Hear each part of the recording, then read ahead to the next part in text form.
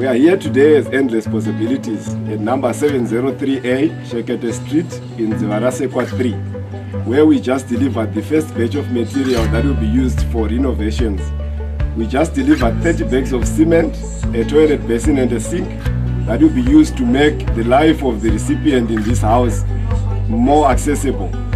This is part of the funds that was raised in December at the International Day for Persons with Disabilities commemoration fundraising gala that was hosted by Endless Possibilities, where we raised just above $6,000. Up to date, we have received about $2,400 of those commitments done on that day, and this is part of the money that we've used to buy this equipment.